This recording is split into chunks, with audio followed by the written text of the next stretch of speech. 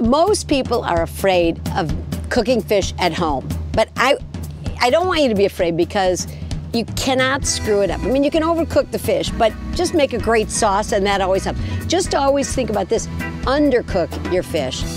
You can always cook it more, but you can't cook it less. So I'm gonna tell you about 3 sauces from different parts of the world. I wanna begin with Mexico. Buenos dias. Hoja Santa. Oh, this is an herb that grows wild in the backyard here.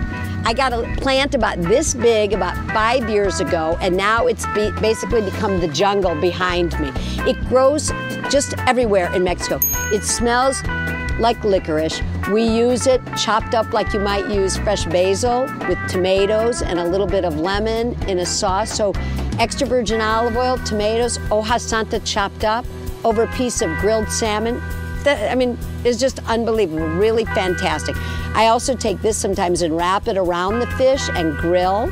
If you're thinking about a sauce that you might want to try, you could do the same thing I just told you with fresh basil, but if you can get hoja santa, try it. Okay, now let's move to France.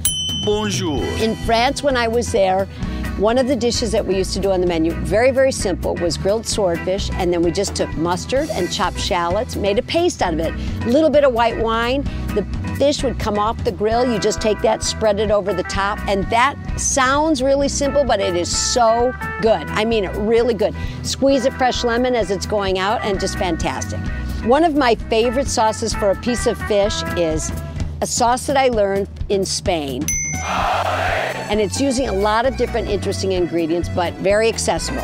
Green olives, currants or raisins, extra virgin olive oil, tomatoes, maybe a little bit of green onions or red onion. Add a little bit of fresh lime juice to that or vinegar, and you have the salsa. I always think about salsas. So when you're thinking about grilling a piece of fish, think about adding like a salsa. So these are 3 different sauces from all around the world.